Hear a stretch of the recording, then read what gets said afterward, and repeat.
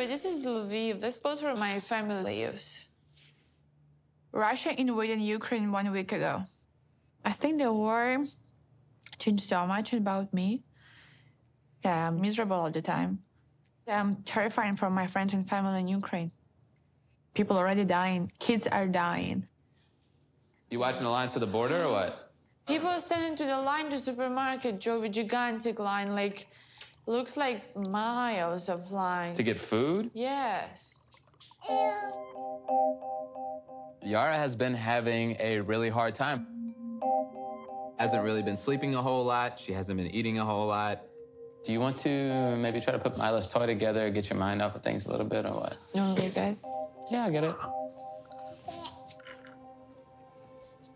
I know she's been really nervous. She's been crying a whole lot. She's been staying on the phone like all day with friends and her family, which even though I don't like it, I want to spend time with her. I understand what she's doing. I've just been trying to support her in whatever way I can. You know, I support her country too.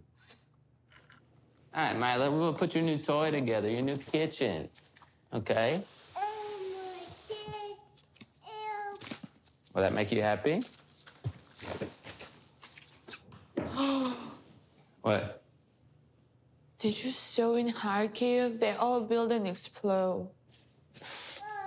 She just makes me want to throw up, I swear. What's the latest? Have you talked to anyone about what's going on or not really? Well, they're sleeping right now. They say that they will get a little bit of sleep. Did you show where they sleep? Did I show you a picture where they sleep? Look on this Yara sent to me. Look. My mom is in Czech Republic, so she's just perfectly safe. But my family is located in Western Ukraine right now, and my friends are located in Kiev. So the life for my friends right now is in the day in the bathtub, and at night they are under the ground.